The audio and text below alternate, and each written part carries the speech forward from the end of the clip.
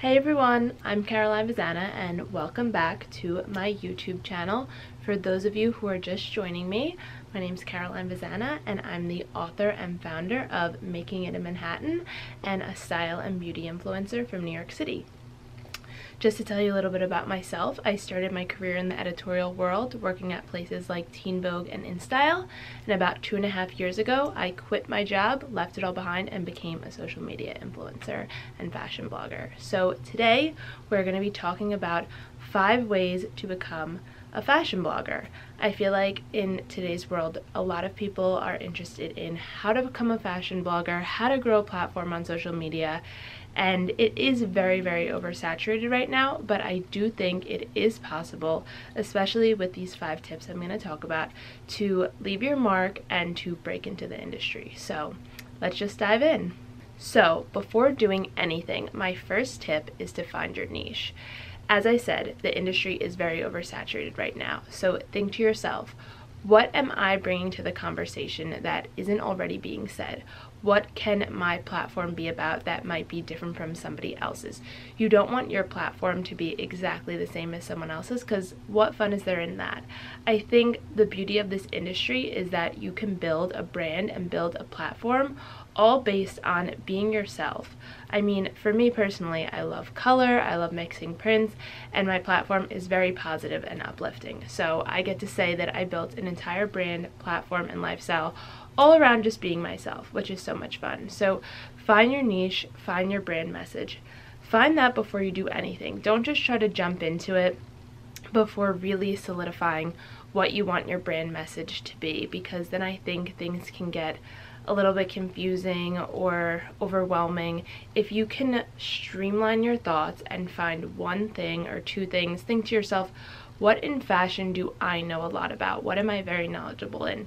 Do I know a lot about accessories? Do I know a lot about styling? Do I know a lot about maybe vintage shopping? I think that's a very interesting topic right now. So think to yourself, what do I know that maybe I could give to someone that they want to know? How can I help people? I think thinking of yourself as a service. How can I help people? What can I give to people? For me, I love sharing my career advice since I did used to work in magazines. I think that's something great and valuable that I can share with my readers.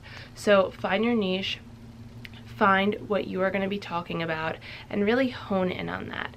And then create a brand message. I would actually take the time to write down a brand message, a mantra, a motto that you can then, while you're working each and every day, look back on and remind yourself, this is why I'm doing this. This is what my brand is about. Once I came up with the idea for Making It in Manhattan, I wrote down a motto and I thought to myself, this is what my brand is about.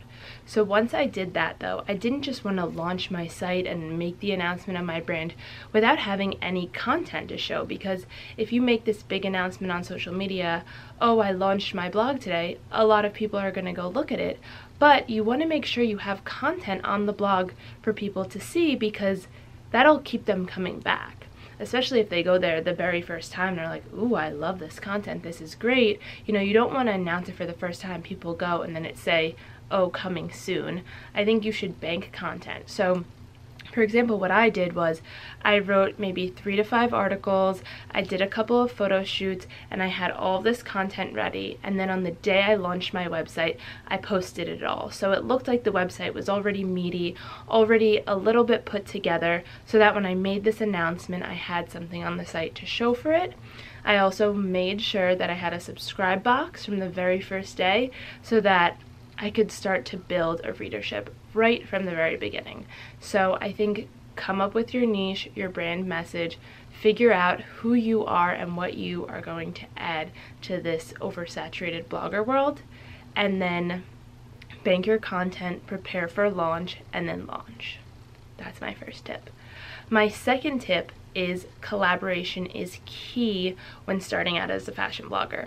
I cannot tell you how many articles and things I've read about I went broke trying to become a fashion blogger, or I spent all my life savings trying to travel the world and become a fashion blogger.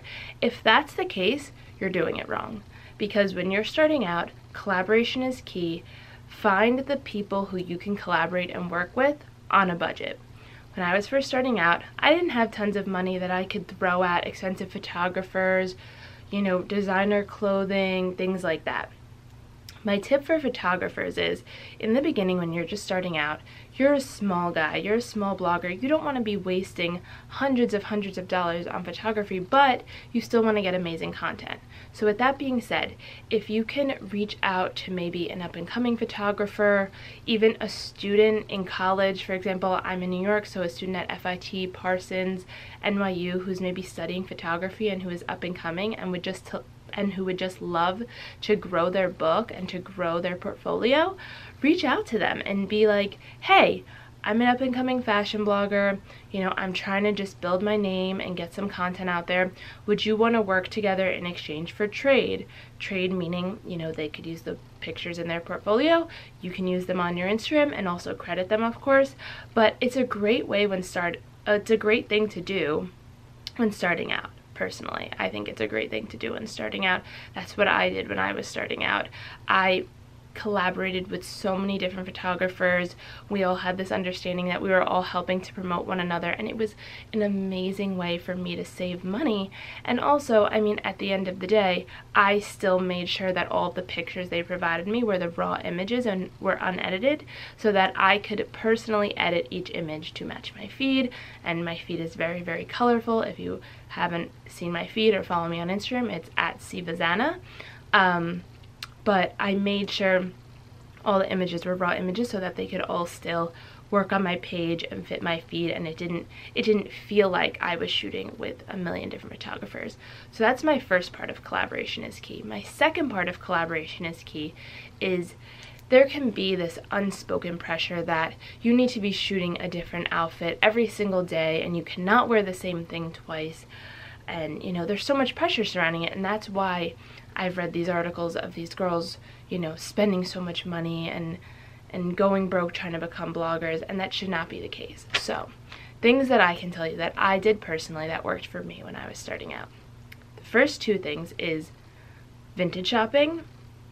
Go to a vintage shop where things are like $5 to $10 and take the time to go through every rack. I think the beauty of vintage shopping is it's all about these treasures. It's like a treasure chest when you walk into a vintage store. You just need to take the time to look through every single piece, to see what's there, and you know, I promise you will walk away with some gems. Vintage and consignment shops. That was my second one. Consignment shops, vintage shops, amazing when you're just starting out. My second thing is really challenge yourself. Have fun with your wardrobe. I mean, I'm sitting in my closet right now. That's where I'm filming this video.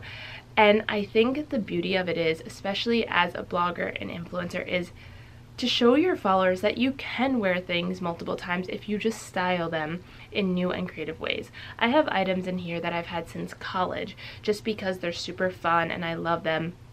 And I wear them a million times. If you follow me, you'll see there's certain boots I wear all the time because I love them, but I style them a different way every single time, or maybe a jacket or maybe a blouse. I have certain items that I love and that I cherish and that I wear all the time, so I don't think you have to wear something different every single time. So those are the first two. The third thing I'm going to tell you about, you know, clothing and shooting is reach out to designers. And I'm not saying go reach out to Chanel. I'm not advising that. Don't be like, oh, Caroline Vazana told me to reach out to Chanel. No, that's not what I'm suggesting. But reach out to smaller up-and-coming brands, smaller PR firms, things like that, maybe who would just love to have you shoot their clothing. It might only be on a borrowed basis, which is okay when you're just starting out, you're just trying to grow, or they might be wanting to gift you product. So be open to, you know, working with these brands and stuff and borrowing clothing and shooting. You know, the hustle is so real when starting out, so, you know, fight for what you want, do what you need to do, and you know, if you hit the ground running and work really hard, it is possible. And also, if you maybe have a friend who's an influencer, there's no reason why you guys can't share clothing. You know, maybe borrow a dress from her, she'll borrow shoes from you, whatever it might be. That's another beautiful way to create more looks without having to spend money. So that's my second tip. My third tip to becoming a fashion blogger is network, network, network. I think when you're first launching and starting your brand, it's so important just to get the word out there. So obviously there's so many blogs out there, there's so many influencers, so many people, but the only way you're going to grow and get your face seen and to land paid collaborations is by networking, meeting people, and having people learn about your brand. I think the only reason why you're maybe not getting a collaboration or something is because someone doesn't know about you. They don't know who you are, they don't know about your platform, they don't know about your brand. I remind myself that all the time. Even now, some days if I'm getting looked over for a partnership, I just remind myself, well, maybe they don't know me. Maybe they don't know about my brand, my message, and what I'm doing. So network, network, network. So that could mean sending out 5 to 10 emails a week to different designers, PR firms, even other influencers who you admire, and asking them for coffee. I can remember the first couple of months of when I first quit InStyle and was on my own trying to build a brand as an influencer. I went to so many coffee meetings.